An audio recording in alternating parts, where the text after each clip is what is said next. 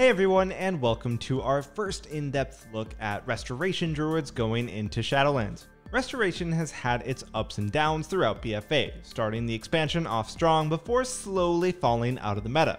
So, how are they looking in Shadowlands? Well, we've hit up Lontar, a multi-rank 1 healer who's recently placed 3rd in the EU AWC. Lontar has shared his thoughts on how the spec is looking going forward, as well as all the information you need to get your own Restoration Druid started the second the Sinful Arena Season 1 begins. This will include a look at races, talents, covenants, Soulbinds, Conduits, and even Legendaries. As with all of these videos, we'll be releasing a refresher guide once Season 1 begins that will cover any outdated information in this guide, along with taking a more advanced look at how to heal, perfect your playstyle, and discussing compositions. So don't forget to subscribe and ring that bell to be notified the moment those guides are released. And for more information on Lontar, you can catch him streaming here on Twitch. So to kick things off, let's take a look at what's changed coming from BFA. Well, the core gameplay of Restoration remains for the most part the same, relying heavily on their healing over time effects to heal through incoming damage. In Shadowlands though, there have been a few new additions. The much welcomed return of Nature's Swiftness is probably the most exciting, as well as Heart of the Wild and much stronger affinities with Feral giving Maim, Guardian giving Incapacitating Roar, and Balanced Typhoon. Swiftmend has also seen a revert to how it once was back in Cataclysm, consuming healing over time effects in order to use. Also, Restoration has seen some abilities added back baseline, including Stampeding Roar, Ferocious Bite, Iron Fur, and best of all, Cyclone. So overall, nothing really game-changing, but some nice additions going forward. As a result, the playstyle of Druid hasn't really seen much change. You can adopt 2 different styles depending on your composition, which has been the same for some time. You can look to go an aggressive build, picking up Feral Affinity with the new Maim, Heart of the Wild, and some more aggressive PvP talents like Master Shapeshifter. We more than likely expect this to be the meta in 2v2. Alternatively, a more healing / defensive build with Guardian Affinity, full healing PvP talents, and just focusing around cycloning and keeping your teammates alive will be another viable playstyle. So, the question you've more than likely come here for: how is Restoration Druid performing, what's good and what's bad? Well, firstly, coming from BFA, Druids were bottom of the barrel. Now in Shadowlands, they are looking to be top tier. They have insane healing, both from their healing over time effects and the ability to burst heal with Swiftmend and Nature's Swiftness. And when Druids do good healing, they naturally find a place in the meta due to their insane CC, which has only been added to with Maim and Incapacitated Roar, not to mention now not having to spend a PvP talent slot on Cyclone. So overall, Druids are in a very good spot, which is exciting. But that does beg the question: do they need some tuning down or some buffs on some other things to compensate? We asked Lontar and he said they're in a pretty good spot and he's happy with how they perform overall. Although if there was some tuning, the one thing that stands out is the power of Nature's Swiftness. This combined with Druid's Mastery and full healing over time effects can cause upwards of 80k regrowths, which when you consider a standard HP pool on beta is 35k, it's maybe a bit excessive. Oh, and if you're enjoying the video so far and would like to show your support to the channel, it would be incredible if you could hit that subscribe button. So, with the overview out of the way, let's now talk about how to set up your own Restoration Druid ready for the new expansion. First of which is picking your race. Starting on Alliance, there is one clear winner, which is of course Night Elf. Not only do Night Elves look great, but the power of Shadow Meld is insane when it comes to Druids. It enables you to drop combat so that you can enter Prowl, which you can then use to rake stun, go for drinks, or just simply avoid hard-hitting spells or CC. Moving on to the Horde, for Restoration, the clear winner is Torrent. Especially now that Cyclone is baseline, War Stomp just gives some nice extra utility and can be an easy way to secure a Cyclone. Not fantastic, but compared to the other options Horde has, Torrent is the clear winner. Alright, with races covered, let's now take a look at the new talent trees and which talents you should pick for Arena. For the first talent row, Cenarian Ward is going to be the best choice. Currently, it heals for a large amount, counts towards your mastery, and cannot be purged. Cenarian Ward can be a great tool to apply to targets before you get CC'd, giving the target some additional healing. And as you can see, the standard pick of Prosperity providing you an extra Swiftmend charge and a reduced cooldown is no longer an option. The level 30 row remains the same as Shadowlands, and in the majority of your games you'll want to pick up Wild Charge, which is the best option for mobility. This gives you the ability to charge and root in bear form, leap behind your enemy and slow them in cat form, a short leap in travel form, and fly into your ally if in no form. This is just the best option when it comes to mobility and kiting and should be default. The only time you'll ever want to consider changing this is when you think Renewal offers better value. An example of this is against certain teams where you'll be unable to kite, and thus the extra healing and defensive from Renewal will provide more value.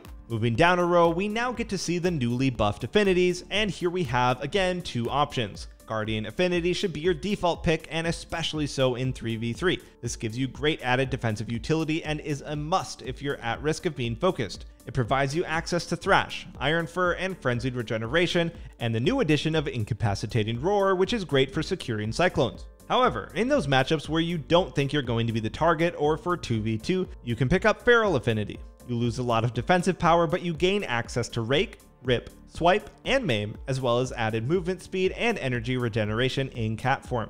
Now, having access to Maim on top of the Rake stun makes Druids great at setting up kills or securing CC with your team on top of the added damage. Balance Affinity, just to quickly mention, can be considered in rare cases into mages in specific as a way to avoid polymorph and still cast Cyclone or Regrowth, something top players utilize in things like RMD mirrors, so quite rare, but keep it in mind. Anyway, for the most part, Guardian Affinity, and if you can get away with it or need the added damage, pick Feral Affinity. Carrying on with the level 60 row, we have the choice between Bash, Mass Entanglement, and the newly added Heart of the Wild.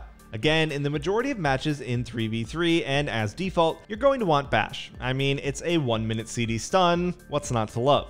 That being said though, Heart of the Wild is something to consider in a few scenarios. If your team doesn't need added stuns, Heart of the Wild essentially empowers your chosen affinity, so this paired up with Feral Affinity is great for 2v2, providing you a 30% damage increase and added combo points. Alternatively, Heart of the Wild can be paired up with Guardian Affinity, giving you added stamina and an extra charge of Frenzied Regeneration, which can be great when running a full defensive setup versus compositions likely to heavily focus you down. So to decide here, simply take your affinity choice, bracket, and matchup into account. Then lastly, in some rare scenarios, Mass Entanglement is great to root melee in order for you to kite, mainly in 2v2. For the level 40 row, there isn't much to talk about. Soul of the Forest is simply the best hands down, providing you a huge bonus to your next regrowth or rejuvenation after Swift Mending. This is now even stronger thanks to the addition of Nature's Swiftness, as you can combine the two for basically a lay on hands. Then on the penultimate row, it's again only really one option. Inner Peace and Spring Blossoms are primarily for PvE,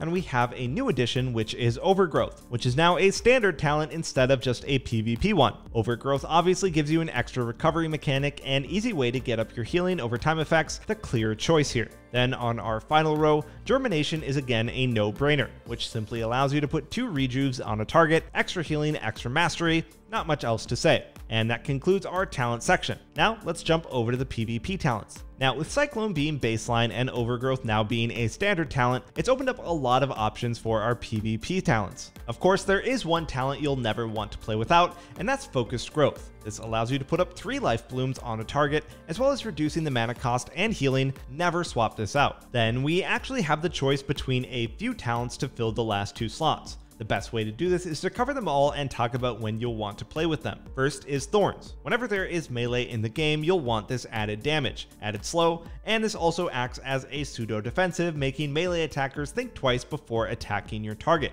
Reactivate Resin is again something that you'll want when facing melee cleaves, providing added healing when they suffer a critical strike, as well as increasing the duration of rejuvenation. High Winds is a new talent, which is actually deceptively strong. What this does is reduce a target's damage by 25% after coming out of Cyclone. This is great for games where you're consistently cycloning DPS in order to peel, and this will further reduce their damage and make healing a lot easier. Mark of the Wild is a great pickup into any balance, mage, or even shaman teams for the added damage reduction. This can also be picked up simply for purge protection versus shaman or priests. Then the last PvP talent worth covering is Master Shapeshifter. This has 2 uses. First is for a purely defensive option, paired up with Guardian Affinity versus melee cleaves who are looking to focus you, providing a 10% reduction to critical hits while inside of bear form. More commonly though, you'll want Master Shapeshifter for its added damage while you're in cat form. This is primarily the go-to PvP talent for 2v2 for that very reason. So in summary, pick up Focused Growth and then swap around depending on your matchup, game plan, or bracket.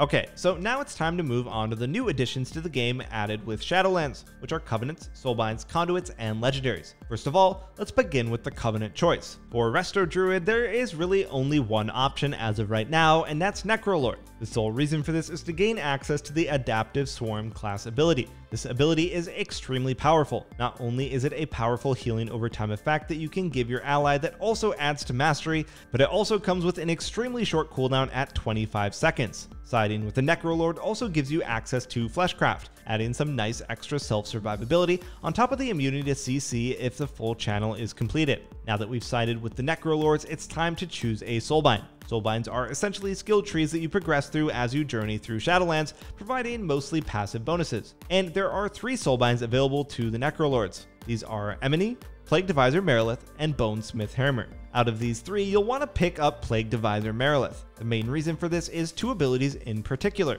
Ooze's Frictionless Coating and Ultimate Form. Ultimate Form gives you 4 seconds of CC immunity after channeling Fleshcraft, and as you can see, the Frictionless Coating acts as a last stand if you drop below 50% with a very short CD, giving you the ability to survive swaps a lot easier. On screen now you can see the Soulbind route that we recommend.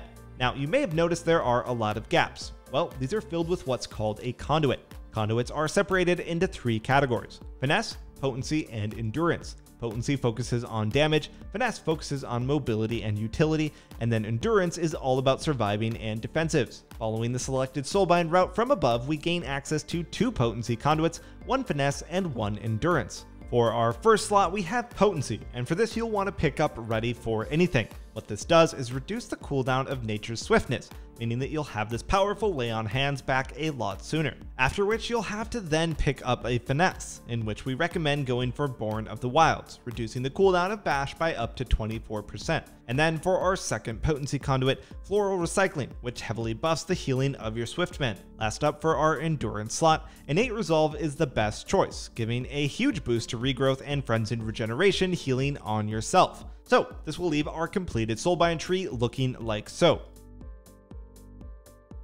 Alright, then last but not least, let's talk Legendaries. Legendaries are again making their return to the game. This time though, there is a new selection and they all work in Arena. Currently, you're only able to equip 1 at a time, but this may or may not change in the future. As of right now, there are 2 main Legendaries that you'll want to aim for. First and likely strongest is Verdant Infusion. Purely healing wise, this offers the most benefit, making your Swiftmen, instead of consuming healing over time effects, extend the duration by 6 seconds. This just allows you to keep your hots up as well as saving you a ton of mana. Alternatively is the Circle of Life and Death. This allows your HOTS to do their healing in 15% less time, as well as any damage over time effects, so this is also useful for DPS in 2v2 for instance, giving you the buffs to your Moonfire, Sunfire, and Pharaoh Bleeds while also still benefiting your healing. This is a good all-around legendary. Alright then everyone, that's going to conclude our first look at Restoration Druids in the up-and-coming expansion Shadowlands. You should now have everything you need in order to get started the second the expansion hits. Be sure to subscribe and check back for our follow-up video,